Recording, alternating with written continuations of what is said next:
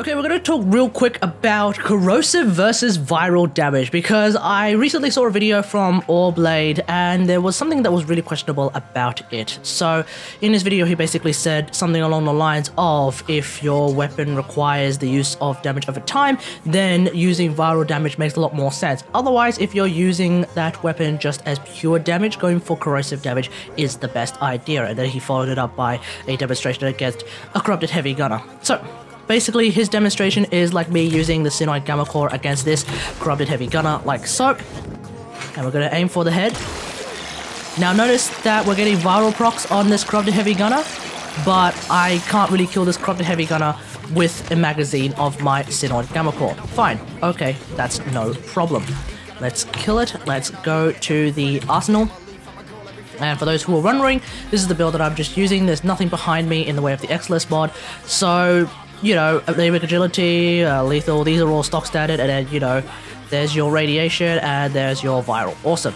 We do the exact same thing, but now Corrosive Blast, so that we have the same amount of status chance and all that jazz. Awesome. Okie dokie. Going up against a Corrupted Heavy Gunner again. Aiming for the head. You'll notice that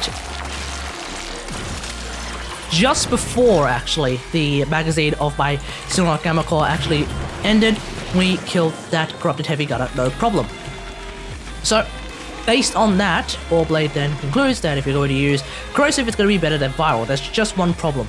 As we may know by now, your corrupted heavy gunner actually takes extra damage from corrosive damage, and that extra damage is going against its armor, which tends to be a lot stronger than using viral damage, which does extra damage against its health. That's the problem. So, what is the actual answer? Well, to do that, we're actually going to be comparing the viral procs, 10 viral procs, to 10 corrosive procs. We're not actually going to be using the Kuva Brahma. Instead, we're going to be using my Paris Prime. Again, the exact same Paris Prime, the platinum arrow that I have been always using. I have used so many times. Okay, so this is what we're going to do. Same corrupted heavy gunner. What we're going to do is we're going to code it in 10 corrosive procs. Then aiming for the head, we do 79,000 damage. One more time. Let's see how much damage we do again. Oops, this time 9.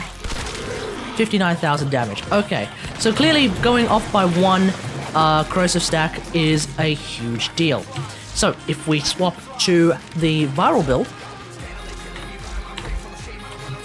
remembering the 79,000 off an orange crit from the Paris Prime after we coded in status chance, let's see now how much damage we can do with our Paris Prime.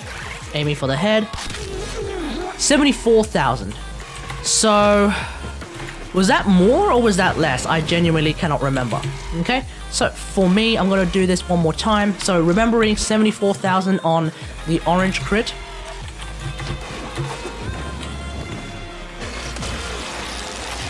Okay, there's our 10. 73,000. So, yeah, going corrosive build on my Ferrite Gamma Core to coat an enemy with 10 corrosive procs, because those corrosive procs only remove up to 80% of the corrupted heavy gunner's armor.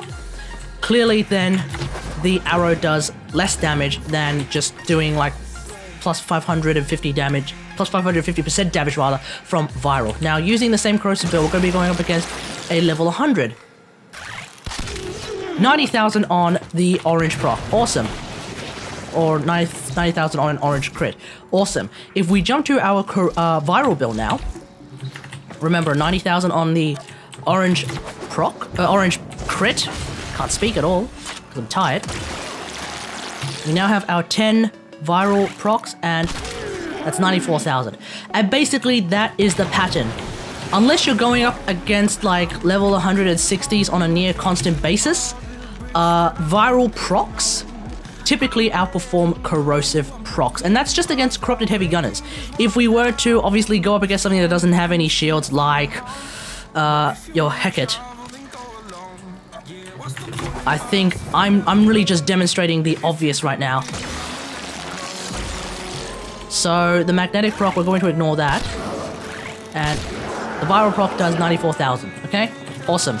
Whereas a corrosive proc, because obviously they don't have any armor, they're going to, the Pyrus Prime rather, is going to perform a lot worse. Again, because they don't have any armor. So, you know, this should be really, really obvious to anyone who knows how corrosive works. Okay. Shield gate. What was that? 60,000? 60,000 on a red crit?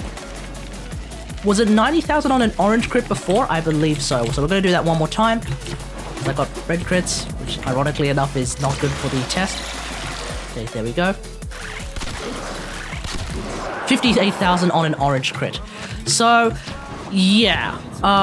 In terms of the damage type, obviously, corrosive damage is going to outperform viral damage against enemies that have ferrite armor, whereas enemies that do not have ferrite armor, well, they're either going to be on par or they're actually going to be worse. So I guess for the final test, we're going to go up against the Bombard at level 100. Let's see how much, or rather how much of my magazine we're going to go against. Oh, this is not a good test at all. So, wow, really fucked up the video this time, Kategari. Dumbass.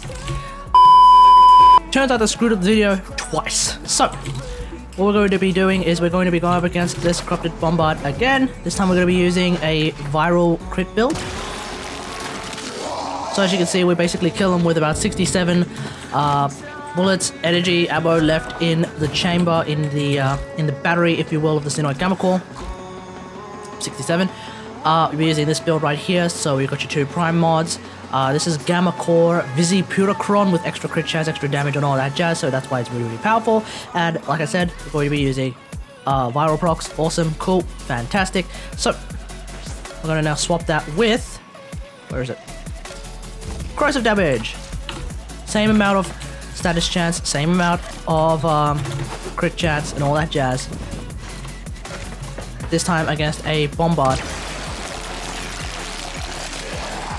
55 or maybe 57 energy left.